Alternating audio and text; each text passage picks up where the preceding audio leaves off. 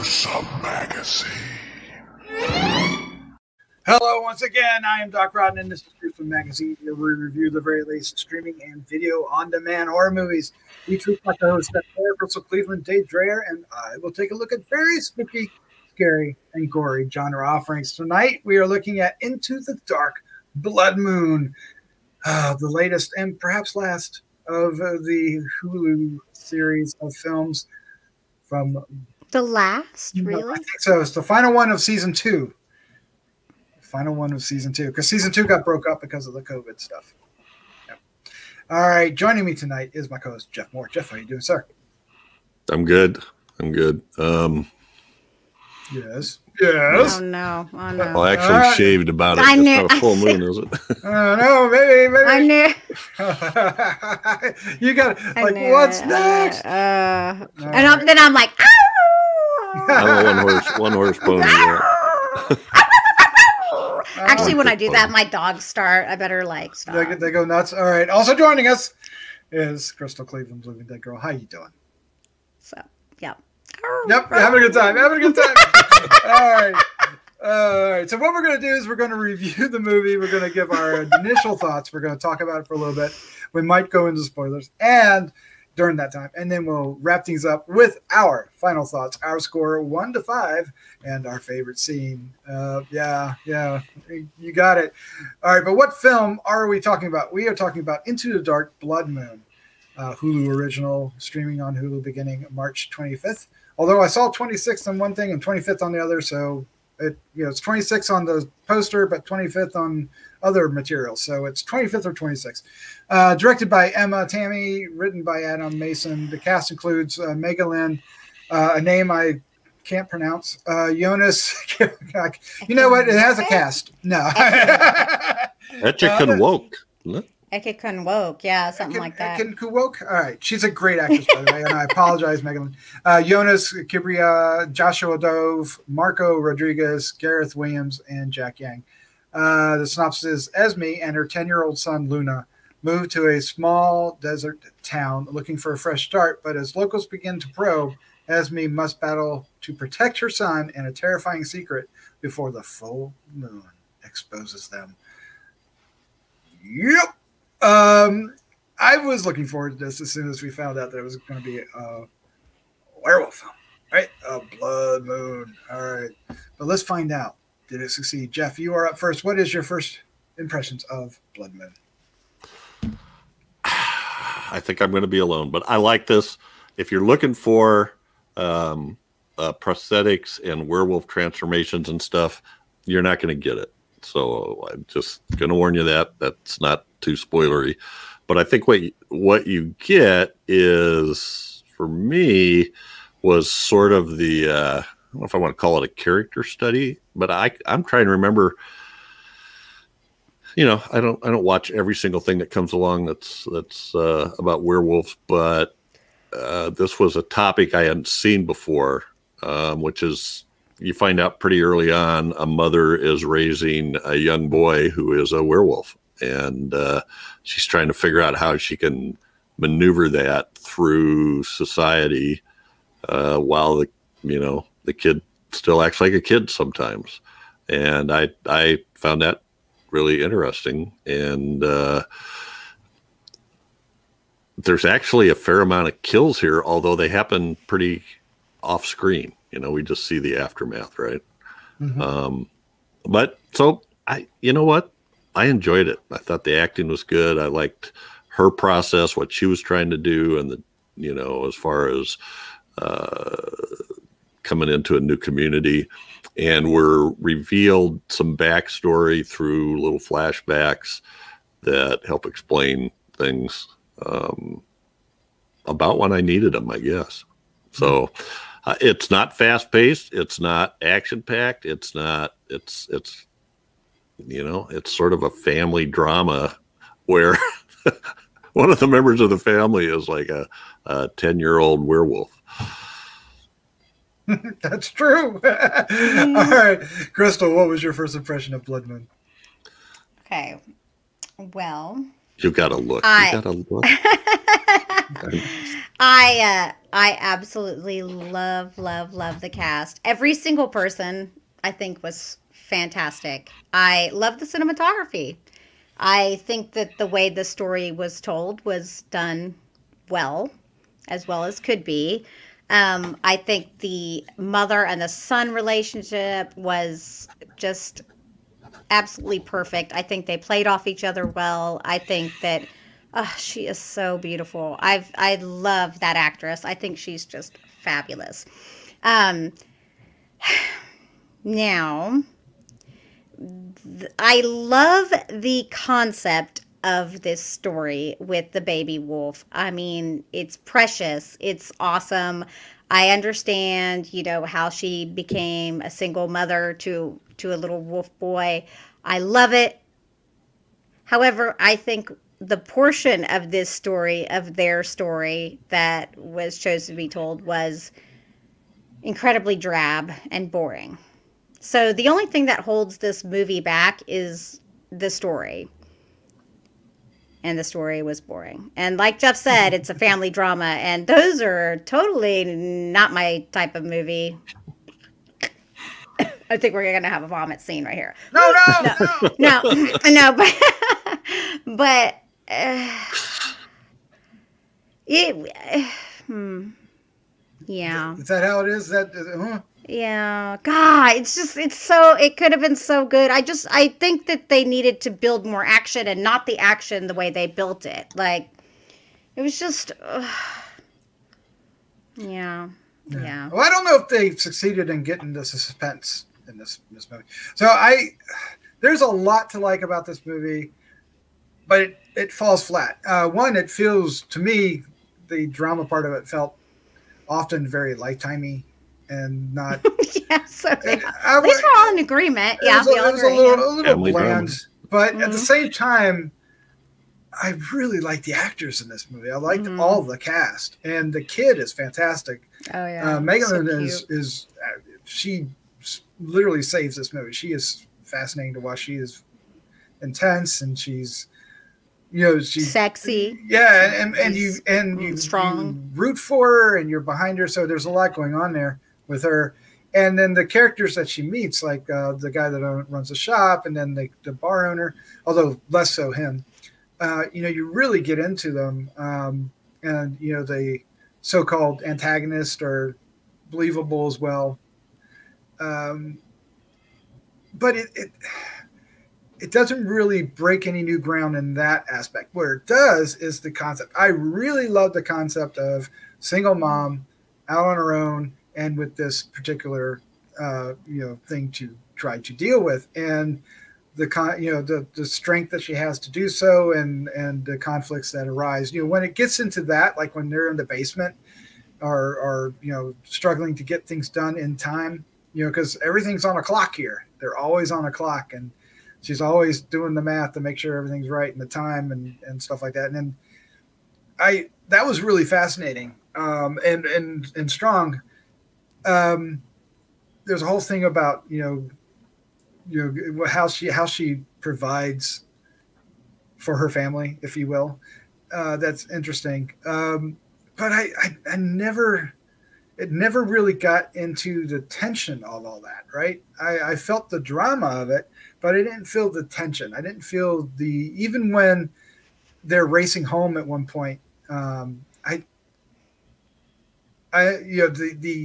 The reasoning and what was happening is all there, but I still didn't feel the tension, right? I wasn't like, and you want to be there. And the final scene that you're talking about, that where the action actually gets action, the budget constraints really hamper what they could do. And they made the best choices I think they could, given that they aren't going to do on-screen special effects, so what they do makes sense. I just didn't find it very compelling. And in my opinion, if there ever was a film that needed a prosthetic effect at the end or a creature, instead of what happens is this one. Although, if they couldn't, and this is a choice they did, it looked great. It was a beautiful creature, but so I struggle with this one because I think that the potential is so strong with this movie, and I would love to see it. I would love to see this movie or the concept treated again, right? Mm-hmm. I think there's something here that I think could really be incredible, and I don't think it's the fault of any. It's not like the director's fault. It's really well directed. It's not like the cinematographer's fault. And I don't even think it's the script's fault. It's just. Yeah, I think it's the script's fault. And it might be part of, boring. Yeah. And it might be part of. I can tell you who's wrong here. Let me tell you. Tell us. But let's be real. There are always, okay, so you have a limited budget. I get it. But there are always ways to build into the script moments of tension that don't require a lot of money. We've all seen it. You can make good movies on a budget. It's just, it takes a lot of creative thinking. And I know that's hard stuff. The biggest thing that bothered me in the script was that, so when it comes to the day, right? She's got the day all mapped out. She's got these lunar calendars. She marks the calendar and everything. I'm like, there are things too much left to chance, right? Mm-hmm. I guess from my point of view. Her biggest there's a issue scene where she goes, if I'm going, and I guess maybe it's a mother trying to make things as light for her kid, but I've got to go work. I'm doing the security thing before I leave. Sorry. Yeah. Because I can't take a chance of my car breaking down on the way home, or, so that was the only issue that bothered me, but I was willing to go with it. Well, the biggest problem with her, and I know they address it too, is that she needs someone. She needed someone to help her. And without that help, it's totally insane that she's leaving a 10-year-old boy by himself at night. It's crazy. Yeah. I mean, and everyone in that town knows what she's doing. The people that know her. I guess for me, I'm like, are you worried about his safety? Because there's no way that I could do it. I'd have to figure something else out. I'd have to reach out to anybody. Or find someone that you could trust or something. I guess at the end she finally does call someone and trust someone. Maybe that's part of the story, but the arc doesn't come across that way. Did you notice who the director was? No. Tammi. She also did The Wind. Oh, I love The Wind. Yeah. We like The Wind. So that might have been part of what I was sort of predisposed to going into something that was going to be a little less action packed, because The Wind is a, very atmospheric. And the other person I want to mention, you mentioned the acting was great all the way up and down, but Marco Rodriguez is a guy I've liked for a long time, ever since I saw him on, he plays a street junkie on Hill Street Blues that he's, I don't know, I'm not even going to pretend to do it, but he's just like so out of it that he's like twitchy. He was awesome in that. And then to see him now, what is it? It's like 35 years later, he's playing, it's a really gentle, caring, character. So it's neat to see those ranges in an actor over the years. Oh yeah. Yeah, I do. I did like him quite a bit. Oh man, I didn't recognize him from Cobra and Crow. Oh my God. Yeah, he was great in this. The guy that ran the shop. The way he supports her and then gets crossed by her, but then comes around to support her again. Even though it's not that extreme, but the relationship to them is pretty strong. And I don't. Yeah, that was probably some of my favorite bits. Was the more he was involved. Yeah, I agree, and I think that maybe more of that would have been helpful, perhaps. Like I feel like the sheriff and the deputy were trite, and unnecessary, if I'm being completely honest. I think that could have been left out to save some money, maybe with the actors, and that could have been put towards something else. Yeah. Well, And somebody I could have need created other tension. Yeah, I think you're right there because I don't think we never felt that the characters we cared about were in danger, right? Correct. And I never really cared about the guy that ran the bar. There was that wasn't developed well enough. I did. I just felt, what is wrong with her that she would just do that to someone? I mean, she would do that to him, and yet when the sheriff and the deputy come, she drops the ball. I don't know. I felt like she's immediately just prone to freaking action and then not. Right. And that's once again, that's a story element there. So, that has but to do with the script.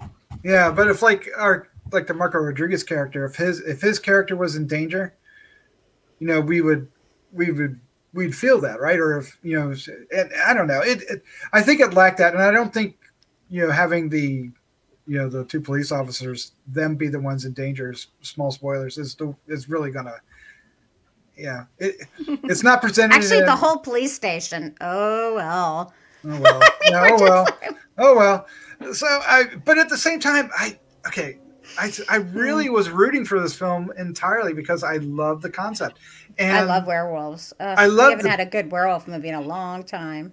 I know, and I hope so. We get some soon. There's a lot of them on the horizon. I really loved the boyfriend character in the flashback. Her husband, I guess you would say, the father of the child. The chemistry between them was so strong, and it's unfortunate that we don't get to see a lot of that because that would have made, I don't know, might have made a more interesting movie. But I really liked him a lot. The fact that he was already dead made it a little irrelevant. It would it just yeah.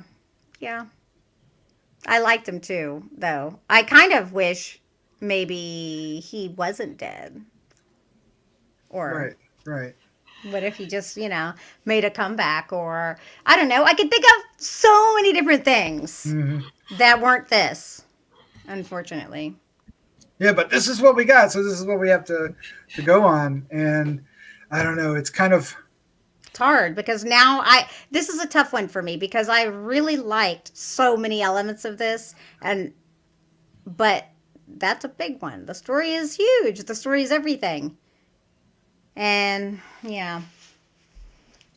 Yeah, and it fell into the drama part of it a little in a dull way.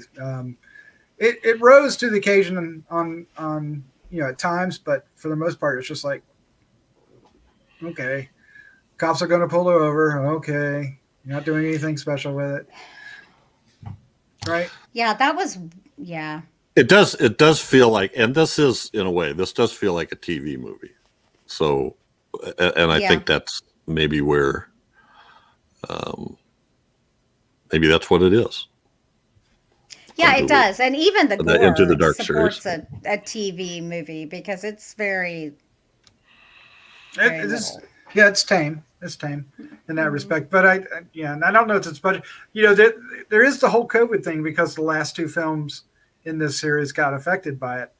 I don't know if this was during or after, or it was done before, but they couldn't complete it. But it got pushed back. This one and the previous one we did got pushed back to the spring when they should have been in the fall of last year. And I don't know if that affected things, but it just feels, it's weaker than I want it to be, especially the strength of the concept and the strength of the actors involved and the direction. I really think it was directed well. I love the scenery, the desert scenery. I almost wish, now that I know that it was the director of The Wind, I almost wish it was more atmospheric because that would have been better than the story. It could have used a little bit more of atmosphere in it, right? So yeah, but that's not what they were after. They were after. But that's not the point. Exactly. This wasn't that kind of movie. This was It's domestic with a twist, right? Yeah. So yep. And it's a good twist and a strong twist and a very interesting twist. Yeah. But it's presented in a movie of the week way. And although I don't think I'd turn it off if I were watching it, not in a respect where I have to finish it. Right? There have been a couple films that I just said, you know what? I'm not watching the rest of this damn movie. This movie's stupid. I won't name names, but there have been a few of them in the past couple of weeks where I'm like, I'm not wasting any more time. Get the hell off my screen. I wouldn't do it to this one, but I wouldn't be thrilled either. Okay, yeah. There we go. Oops. There we go. There we go. All right, so let's go ahead and wrap this one up. Let's give our final thoughts, our score 1 to 5, and our favorite scene.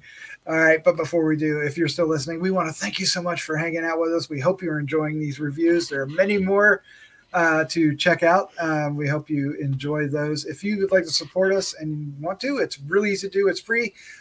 Hit the subscribe button or share with a friend. Either one of those would do us a lot of good, and we thank you so much. If you want to get a little more involved, you can hit the like button, dislike button. You can hit the bell to get reminded about other ones. And you can also leave us some comments. Tell us we're wrong. Tell us why we're wrong. We'd love to hear it. Tell us we're right. That's fine too.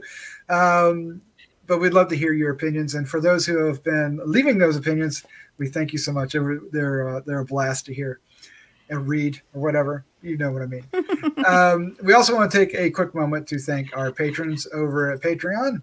Without their patronage, there's a lot of repetition there, but without them, we would not be able to do not only the Gruesome Magazine podcast, Horror News Radio, Decades of Horror, and Heroes and Droids. A lot of cool content and a variety of topics, from streaming to horror in the theaters, hopefully soon, to classic films and to the sci-fi stuff and superheroes. You wanna follow your WandaVisions and your Falcons and your Winter Soldiers. That's where you want to be. But thank you all so much. All right, let's do this. Final thoughts, our score, and favorite scene. Jeff, sir, you are up first. I am.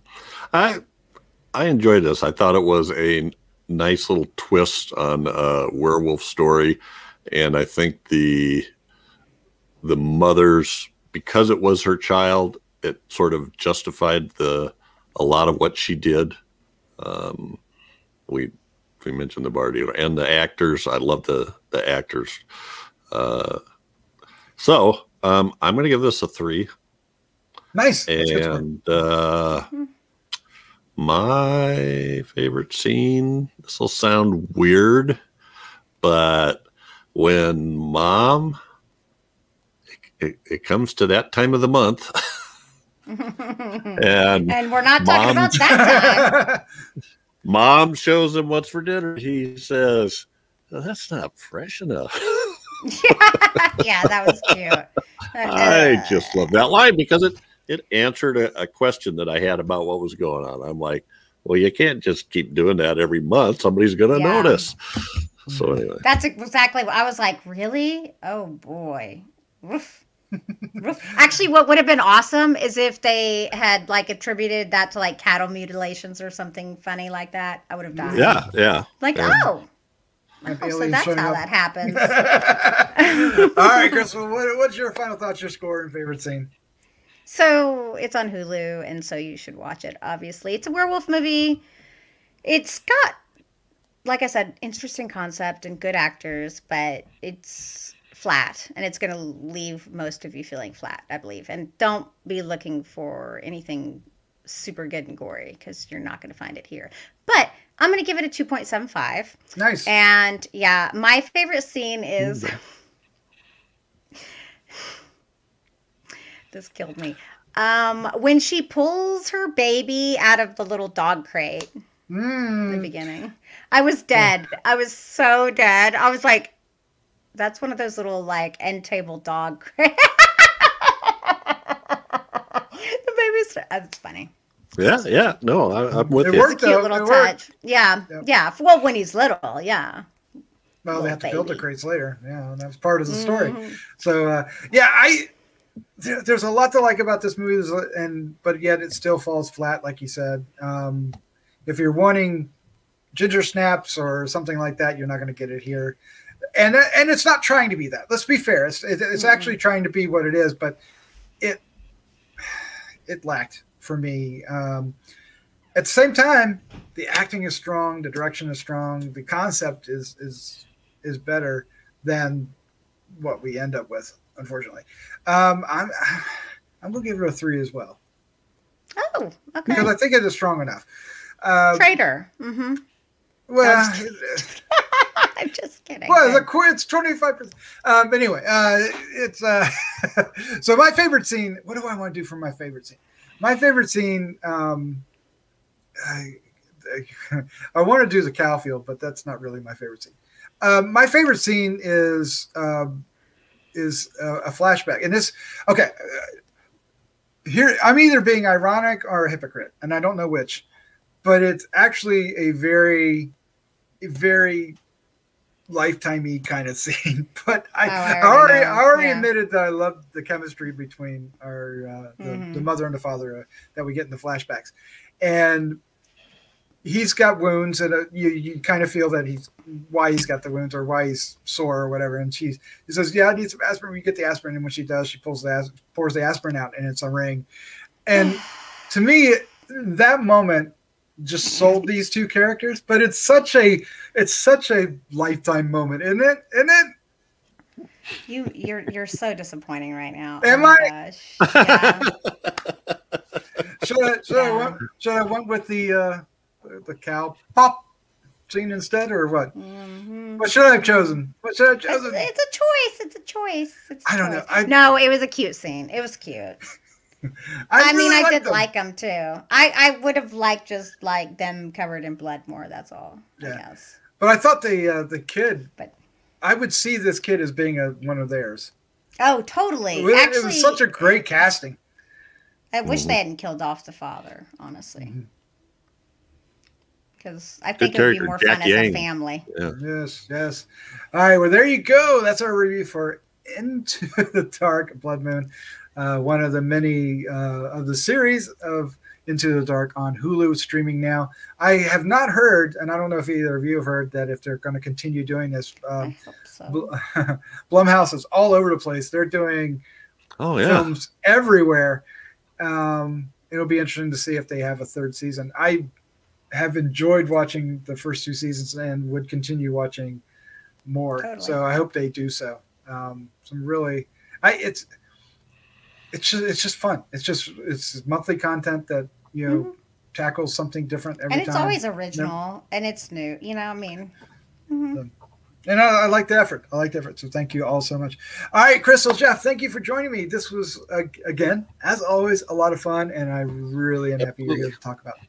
Thanks for having us. Yay! All right, let's say good night. Good night. Not good night. Good night. Good night. Good night. Good night. You win! You win!